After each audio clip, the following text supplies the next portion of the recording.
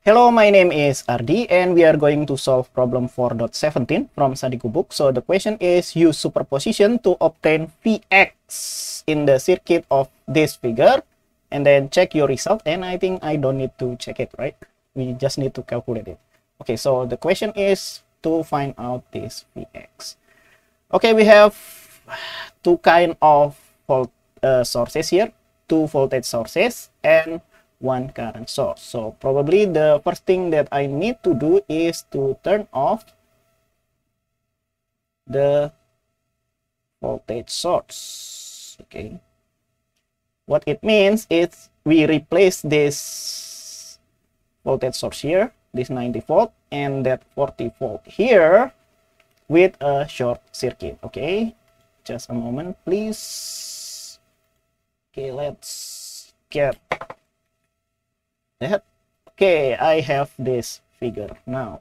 So we have replaced the 90 volt here with short circuit and also this 40 volt with short circuit. Okay, now we need to find out Vx here, but let's give it different name, maybe Vx prime. So I will use what? Maybe nodal analysis.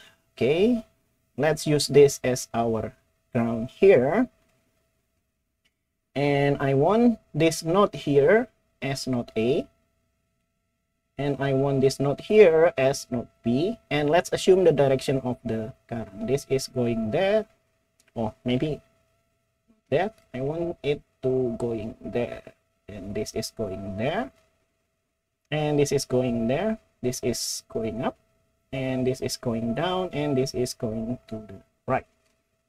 Okay, maybe let's do KCL at VA. KCL at A, and KCL said that the sum of the currents that goes in will equal to the sum of the currents that goes out.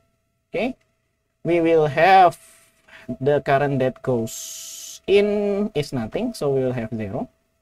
And all the current is going out. So I will have VA divided by 30 here.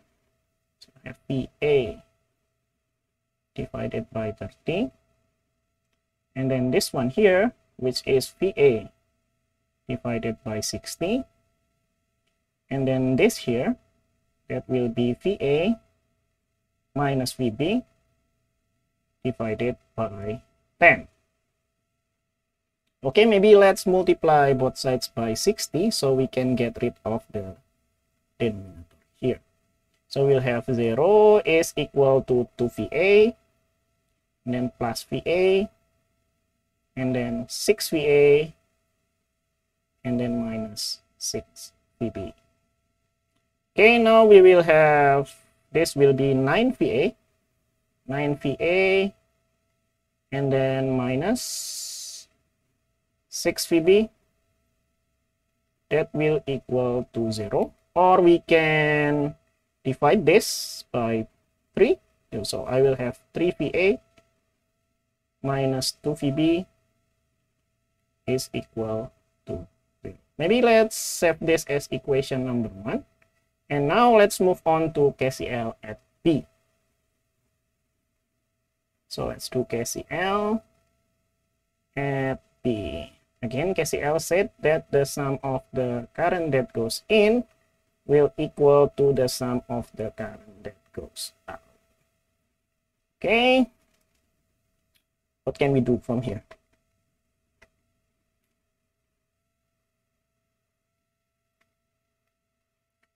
Now let's see B here.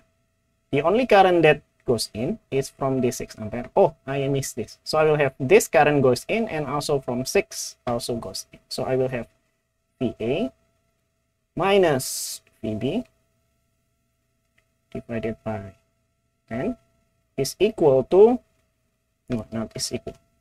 So I have plus 6. Have plus 6, and that will equal to VB divided by 30. VB divided by 30 from this branch here, and VB divided by 20.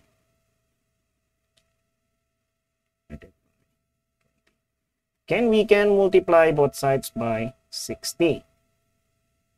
So we will have 6 VA minus 6 VB plus 360 is equal to 2 VB plus 3 VB. Okay, so I will have 360 is equal to minus 6 VA, yeah, minus 6 VA, and then plus 2 plus 3 plus 6, that will be 11 VB. Okay, this will be equation number 2. So we will have equation number 1 and equation number 2. And I think I can do it like this, because this 3 VA is minus 2 VB is equal to 0. I can manipulate it like this. 3 VA is equal to 2 VB. And that means that I will have 6 VA is equal to 4 VB. Okay, so we can substitute that. So I'll have 360, and then this one will be minus, because 6 VA is equal to 4 VB. Let's do that. 4 VB plus, so we will have 11 VB. So what can we get from here? We can have 360 is equal to 7 VB, or VB is equal to 360 divided by 7. But then we can calculate VA from here. VA is 2/3 of VB, right? So we will have VA is 2/3 multiplied by 360 divided by 7. So this means that we will have 120. So we will have 240 over 7. That will be VA. But then we will have Vx prime from here. Vx prime is VA minus VB. Okay. So we will have Vx prime is equal to VA minus VB. And that will be 240 over 7 minus 360 over 7. That means that Vx prime is equal to minus 120 divided by 7. Okay, maybe let's save this.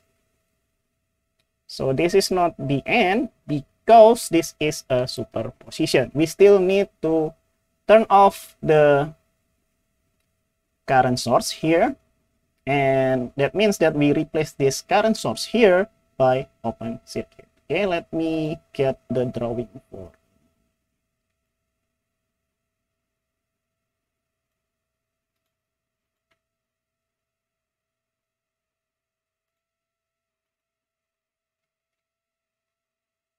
Okay, here I have replaced the current source by open circuit from here. So what we need to do now is to find out Vx in this circuit. Okay, but to differentiate with this Vx prime, let's name this as Vx double prime. So our target is to find out the Vx double prime. Okay, maybe let's do another nodal analysis. So let's get this as our ground, and this node here, maybe node C, and this node here is node D. Okay, let's assume the direction of the current. So I'll have, assuming this one goes like this. Okay,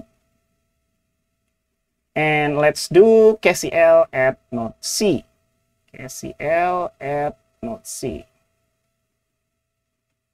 Okay, what does KCL said? KCL said the currents that goes in will equal to the currents that goes out. The currents that goes in is only this one. So I'll have 90 minus VC divided by 30. And then that will equal to this current here, which is VC divided by 60. And then plus VC minus VD divided by 10. Yeah, I think that's all, right? Now let's get rid of the denominator by multiplying both sides by 60. So what can we get from here is 180 minus 2 VC. And then this one will be VC. This one will be 6 VC minus 6 VD. Okay, that means that we will have 9 VC. 9 VC minus 6 VD is equal to 180. Or we can divide both sides by 3. Yeah, I think we can do that, right? So I'll have 3 VC is minus 2 VD. That will equal to 60. Okay, maybe let's save this as equation number 3. And now let's do another KCL, but this time at node D. KCL at node D. KCL at node D. Okay, there are two currents that goes in, which is from here and from here. So that means that I will have VC minus VD divided by 10 plus this one here, that will be 40 minus VD divided by 20 here. And then we will have this one, which is the current that goes out. That means that it will be VD divided by 30. Okay, maybe let's multiply both sides now by 60. So what can we get from here is 6 VC minus 6 VD, then plus. So I'll have 120, then minus 3 VD. That will equal to 2 VD. So this means that I will have minus 6 VC.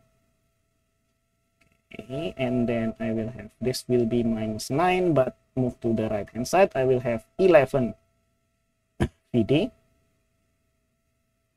And that will equal to 120. Okay, maybe let's save this as equation number 4. Okay, now I have two equations. Okay, so maybe let's multiply this by 2. So I will have 6 VC minus 4 VD. That will be 120. And I just move this one. So if I have minus 6 VC plus 11 VD, that will be 120. Let's sum this up. So what can we get from here is 7 VD is equal to 240. That means that VD is equal to 240 divided by 7. But we still need to find out VC. So what is VC? VC is, okay, let's write it like this. So I will have 3 VC is equal to 60 minus 2 VD. Okay, that means that I will have VC is 20 minus 2/3 multiplied by VD, but VD is 240 divided by 7. Okay, let's cancel this. This will cancel into 80. And so I will have VC is 20 minus 160 divided by 7. But now we will have VC. What is VC? Let's pull out our calculator here. So we have 20 minus 160 divided by 7. Okay, I will have minus 20 over 7. Minus 20 over 7. Really? Okay, I just trust this calculator, right? So that means that Vx prime is Vc minus Vd. So let's do that. So Vx double prime is Vc minus Vd. That means that I will have minus 20 over 7 plus 240 over 7. That will be 220 over 7. This is Vx prime, Vx double prime. But we are asked to find out about Vx here. So Vx is just Vx prime plus Vx double prime. So Vx is equal to Vx prime plus Vx double prime. What is Vx prime? Vx prime is minus 120 over 7. So I have minus 120 over 7. And then Vx double prime is 220 over 7. So we will have 100 over 7. So this is Vx. The unit will be volt, or if you want to make it decimal, what is 100 over 7? 100 divided by 7 is 14.29. Okay, 14.29 volt. 14.29. So that is the final answer if I did not make any mistakes in my calculation. But maybe I made it. So let me know in the comments if you find out my mistakes. Okay, see you in the next video. Bye bye.